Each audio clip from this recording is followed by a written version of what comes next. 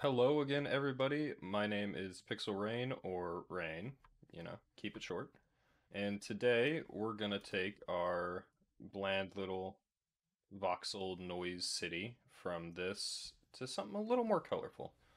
I think it'll be another pretty short one today, but you never know how that works out. So without any further ado, let's get into it.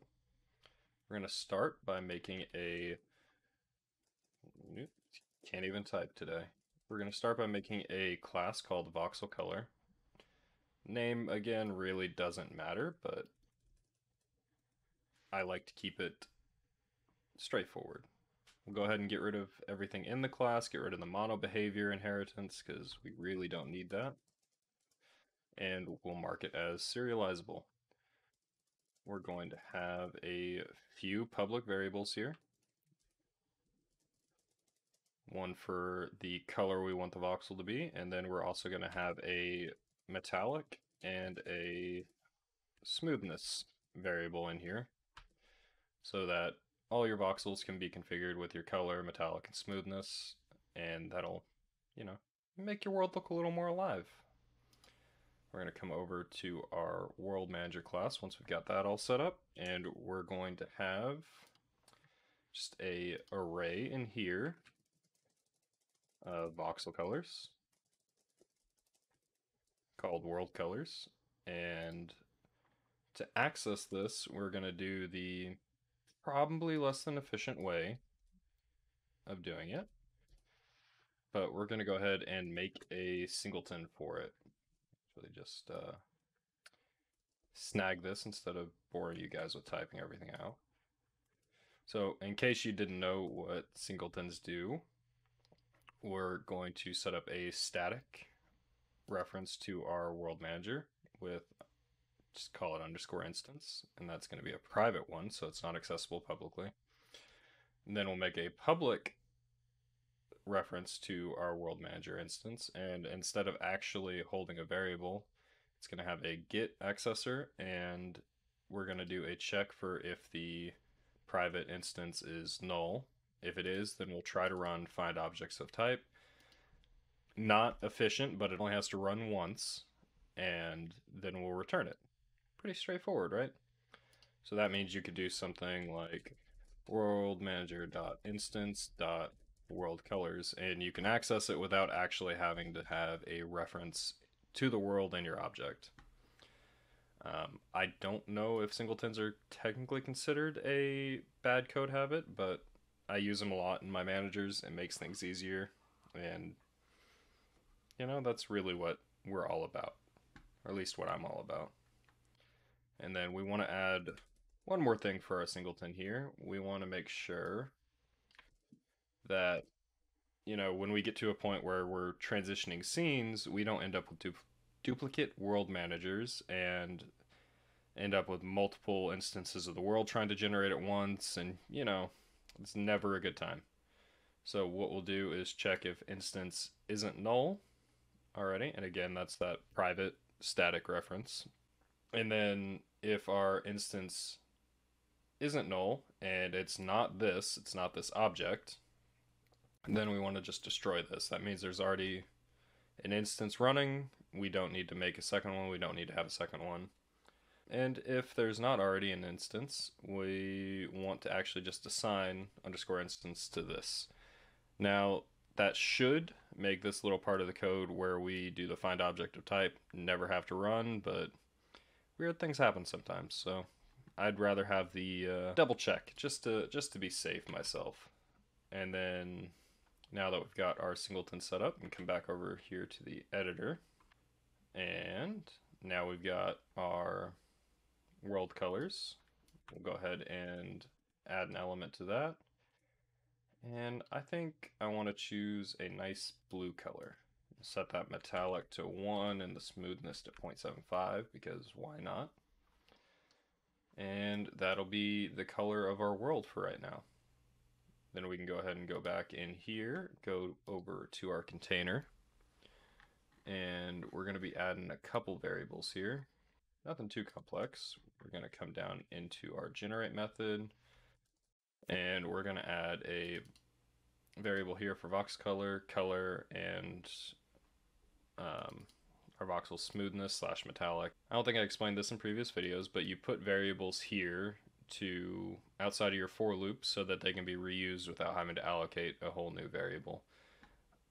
I'm not super knowledgeable on, the heap and stack and allocation in general, but that usually seems to be more efficient in my experience. And then we're going to come down a little ways into our actual loop. And once we've got our voxel assigned here, we'll go ahead and we want this little chunk of code. So we're going to assign our voxel color to come from the world colors variable that we set in our world manager. And we're going to choose from that array based on our block ID.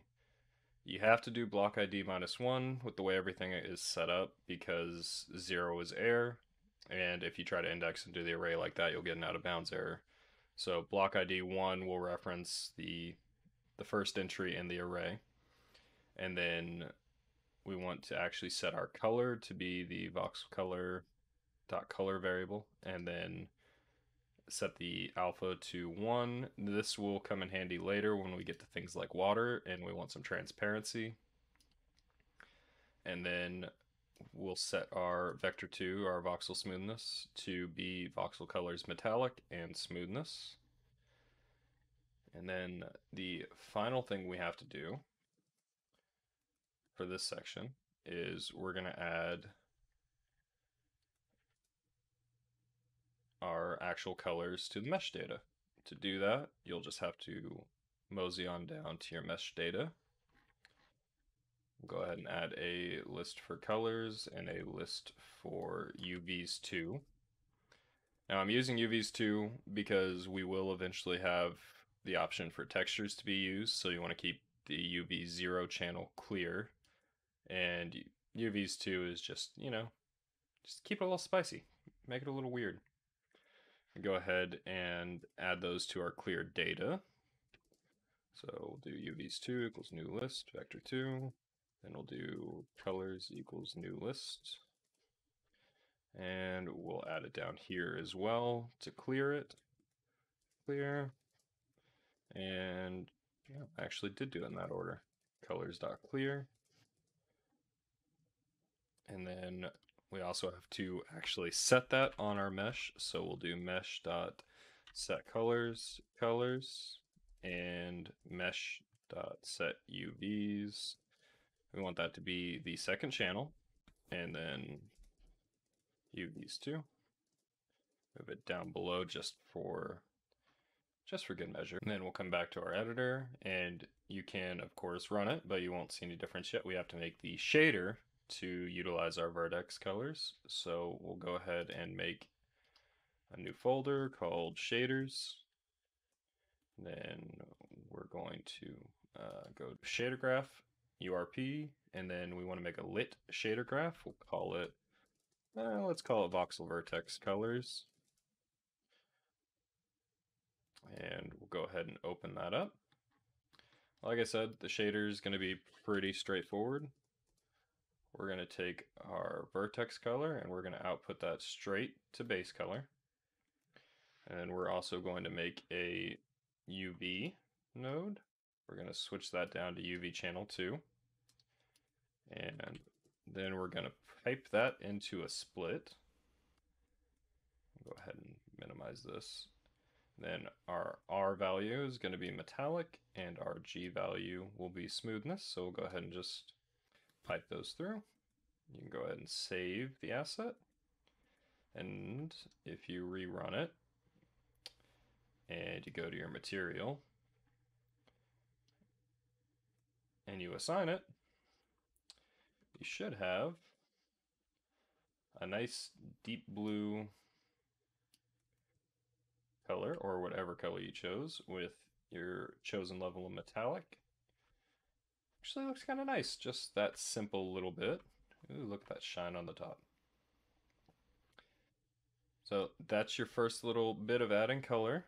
Like I said in the previous video, our next video we're going to actually work on adding noise to our project. and in doing so, we'll start adding multiple kinds of voxels to it. So you can have a surface voxel, a subsurface voxel, and from there, I don't know yet. We'll figure out where we're going to go from there. But thank you everybody for joining me in this process of adding just a little splash of color to our voxel city.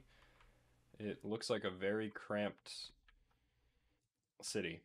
It's the only way I can really describe it. It'll look better once we get some actual noise running behind it instead of just a random Y height.